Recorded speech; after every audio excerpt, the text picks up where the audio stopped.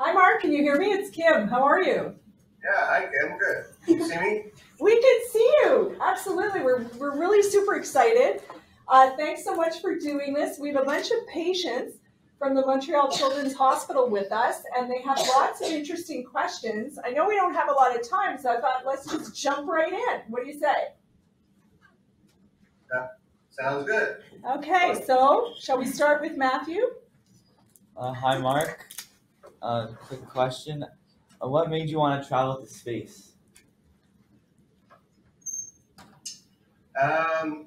It's been a dream since I was a kid, not necessarily to come to the space station, because back then the space station didn't even exist, but travel through space is always a dream of mine. And, it was always just a fantasy that I never thought would come true. And suddenly it was something that became possible. So here I am. I thought I better try and fulfill this dream while I can. So I skipped it. Matthew's 15. He's graded at Bialik and missing a test, apparently. So next, who do we have next to? Frédéric, who's 12. Yeah. My question is, how did you felt when you lift off, like your first lift off? What was your feeling? Well, a lot of different things, physically and emotionally, that I felt. I mean, we've been waiting for this for a while and training really hard, and there's been a lot of delays, so it always kind of seemed like almost like it was never really going to happen. So when I found myself sitting in that seat and the countdown was going on, I was like, oh my God, I can't believe this is really happening, and then the launch happened. It wasn't really as intense as I thought it was going to be, but it was really fun, and we were just blasting off. You can't really see anything out the window, but you just have the sensation of you're pinned back to the back of your seat, and then it's really only a short 8.5 minutes later, you're kind of in space and you're floating around, and you're all of a sudden doing this, and you're buckled into your seat, of course, at the time, but as soon as you get out of your seat, then you're floating around, and really cool. But then I kind of started to get sick, and I didn't actually vomit, but I started to feel pretty nauseous. And that continued actually for a couple of days after I got here. So it's kind of like being in a car, being car sick, or being on a boat or something like that. So, but I got over it now in a couple of days, so I feel good. And the whole thing was just really exciting and kind of mind blowing. Well, we're glad to hear you're feeling better. So I'm going to move you down to Miles, who is 8. Miles, what's your question? Hi, my name is Miles. How much oxygen does the International Space Station use? Well, on a technical basis, but I looked this up when I saw your question, it uses about 2.5 kilograms of oxygen per day.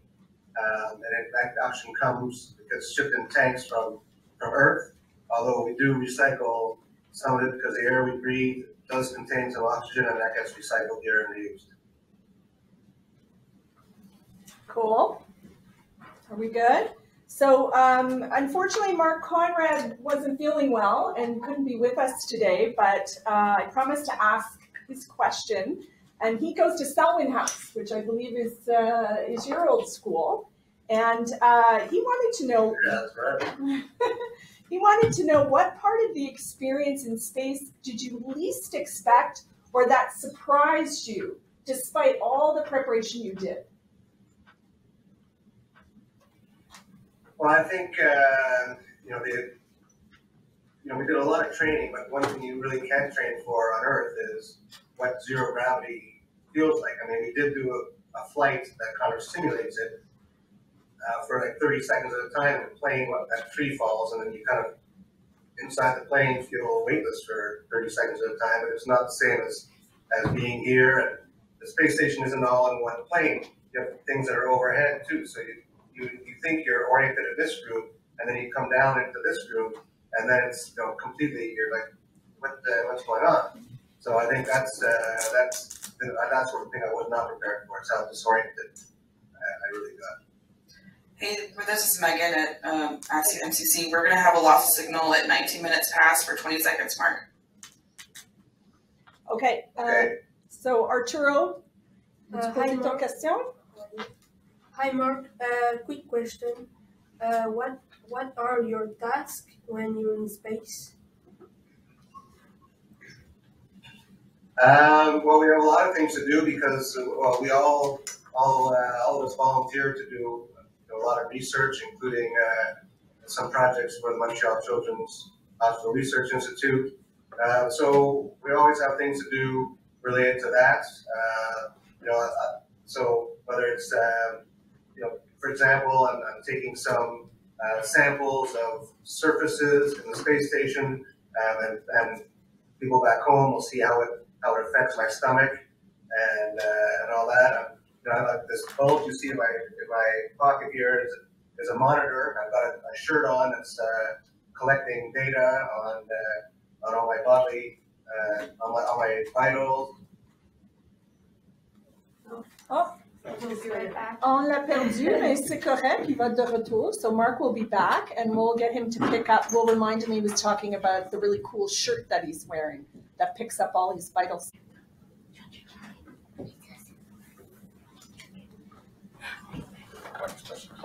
Ah, hey Mark. Okay. Hi, did we get cut off in that last question? Yeah, so Arturo, you were talking about your really cool shirt that you're wearing that records all of your vital signs. Really cool. What? The shirt, your shirt, you were talking about being monitored in research. You talked about the microbiome, and then you were talking about your shirt. Yeah, so the shirt measures all my vital signs, my heart rate, my body temperature, my oxygen saturation level, all this kind of stuff. I have to wear it for 48 hours. At the end, I have to do exercise on a sort of a bicycle here, and raise my heart rate a lot and see how that changes things. And there's a lot of different data that various researchers will get off this shirt. A lot of Earth observation photography. I don't know if you heard that before we got cut off. But to try and help researchers see what's going on with the Earth and the environment, and a lot of other things. I mean, there's just so many different things that I and other people are here doing. It's constant research. That sounds really cool. So we have Mila with us. Mila is 9, and so Mila, do you have a question for Mark? Yes. How do you exercise in space, and where does your sweat go? Well, that's a really good question, actually, and so there's a few different kinds of exercise machines up here. There's one you can't use weights like you do in a gym on the Earth because everything's weightless. Everything just floats up. Control that. And so lifting weight, even putting heavy, doesn't feel like anything. So there's a special machine that provides pressure with kind of compressed air canisters, and that you can do weights like that. There's a treadmill where you put a belt around your waist, and it has like big bungee cords that go down the treadmill to hold you to the treadmill, and then you can run. And there's a bicycle as well. So that can just use as a belt with a belt and resistance. It doesn't need gravity. And the sweat, like every bit of water, and I'll show you this. Like this is what I drink out of these bags, and you have to be careful because if I let a bit of water go, oops, it makes these water bubbles, and you've got to be careful. But all the water here, including the sweat that comes off of us, gets recycled by the space station and turned back into drinking water. So everything here is pretty much recycled. Wow, that's really cool. But doesn't that mean he drinks part of his pee? Kind of, yes. What's that? Yeah, it's true. We are actually drinking each other's pee, right? Because all the pee gets recycled. So one of the expressions they have up here is the coffee you drink today is the coffee you drink tomorrow.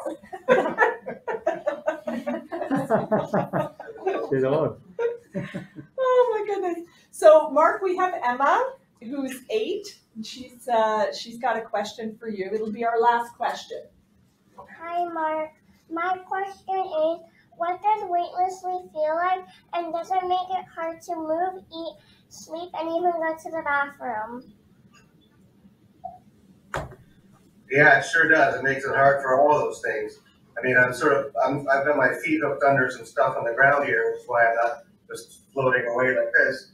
But, you know, if I'm not careful, I just start turning over, and, you know, before you know it, I can't even control myself anymore. I'm getting used to it, and getting used to moving around the station. But it's pretty hard at first to figure out how to move, and you're always banging into things, because once you start moving, you just can't stop. It's not like swimming where you can like sort of guide yourself or anything. You're just stop going wherever you're going, and for sure that makes it difficult to go to the bathroom, because things don't just fall into the toilet like they do in gravity. You have to pee into basically a vacuum, and you poo into basically a vacuum bag as well. And yeah, everything's a bit more challenging. And it's been hard to sleep. Eating actually you get used to pretty quickly. Food sticks to the spoon pretty well, and just kind of eat out of a bag and into your mouth.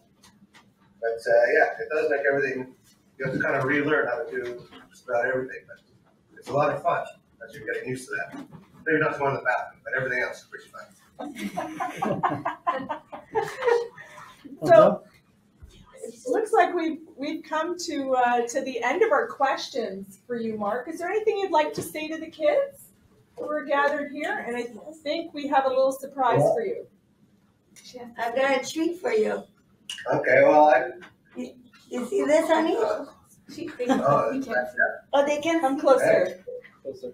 He can't see you. Okay. Can't see. yeah, well, I just wanted to say to the kids that, you know, look, I think don't be afraid to pursue your dreams, and go with what you think feels good, and dare to dream, and anything's possible. And I know you guys aren't doing so good right now, but you know, hopefully things will get better. And I really wish you all the best, and I hope you all get better soon. So, merci à Mathieu, Frédéric, Mila, Arturo, Miles et Emma d'avoir posé des questions si pertinentes.